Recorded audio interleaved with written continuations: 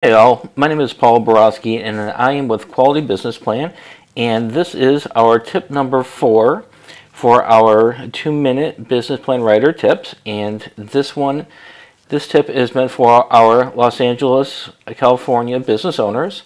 For this tip, what we want to recommend when writing a business plan is don't try to sell in your business plan, just explain.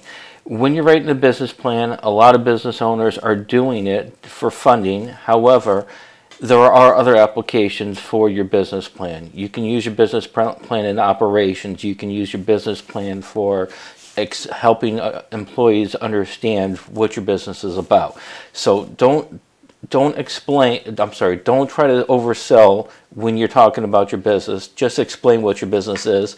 Through the explanation process, people are going to be able to envision what your company is going to look like, how it's going to operate, and that in and of itself is going to sell.